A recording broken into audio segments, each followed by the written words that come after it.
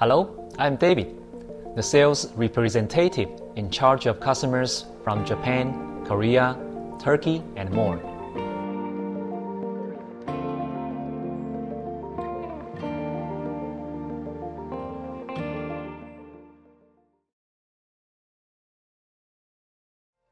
Last month, one customer from Japan purchased their first POLYSTAR plastic recycling machine. Now, the machine is successfully running in their factory. Takemura is a famous fishnet manufacturer in Japan. They design, produce, and clean fishnet products for their customers.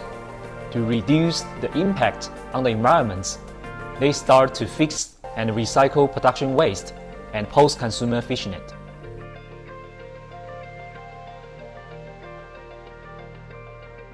Due to the certain amount of production waste, they decided to recycle and reuse the pellets to save production cost and create a circular economy.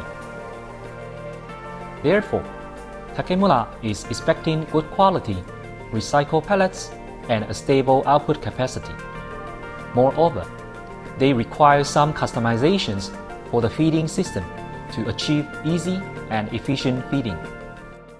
I recommend our Ripple Flex Cutter Compactor recycling machine. This model is capable of recycling fishnet strap, monofilaments, plastic films, and many others. To meet Takemura's needs, we incorporate an extra conveyor and a blending storage tank to optimize the feeding efficiency. After that, the scraps will enter the cutter compactors via the original belt conveyor and undergoing cutting and compacting. Later, the cutter compactor will directly send the compact fishnet strap into the extruder, where the plastic are mixed, melt, degazed, and filtered.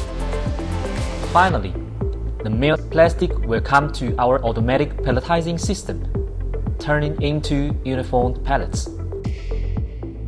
This model offers a maximum capacity of 120 kilograms per hour, which is sufficient for Takemura's in-house recycling project. Let's take a look at the final pellets. You will notice their consistent size and shapes, as well as their clean and smooth appearance, making them ready for reuse in production. Additionally, for a more user-friendly and automatic recycling process, they upgraded the standard control panel with the intelligent PLC control system for smart manufacturing. That is the case of Takemura. How about yours?